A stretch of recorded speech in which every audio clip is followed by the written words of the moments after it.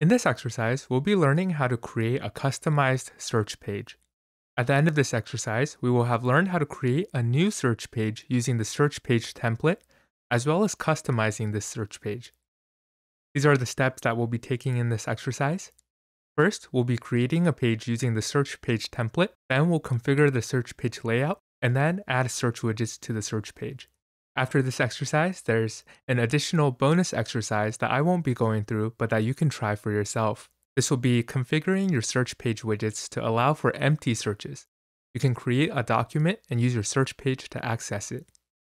And with this, let's get into our exercise. We're going to be creating a customized search page. And so I'm logged into my admin user on my Liferay site. And first we'll start by creating a page using the search page template. So we'll open up site administration from the top left. We'll click site builder and navigate to pages. From here, we'll delete our existing search page. So we'll click the options next to it, and then we'll click delete. We'll click OK for the pop-up. Now we'll add in a new search page. So we'll click the add button in the top right. We'll click public page. And from here, we'll select from the global templates and we'll select the search template.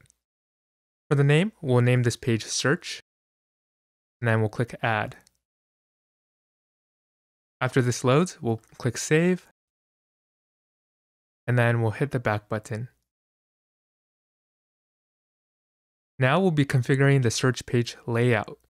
So we'll click the options next to the search page, and we'll click configure in the dropdown. We'll change the options for inherit changes from yes to no. Then we'll choose the 1-2 column 70-30, which is opposite of what we currently have, 30-70. We'll scroll down and save the page, and then click the back button. Now, we'll be adding search widgets to the search page. So we'll click the options next to the search page, and then we'll click View. And then from here, if you scroll around or move your cursor around on the left side, you'll see a few facets on the left side. We'll be dragging all of these over to the right side column. Some of them might be a little harder to see. So we'll just drag them one by one over until there are no more facets.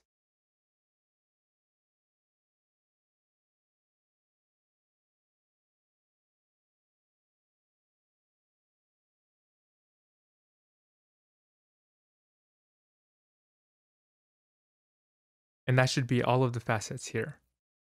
Now we'll click the add icon on the top right, and we'll scroll down under the widgets tab all the way to the search tab. We'll expand this, and then we'll find a search results widget, and we'll drag this over to the left column, and then we'll find a similar results widget, and then we'll drag this over under the search results on the left side column.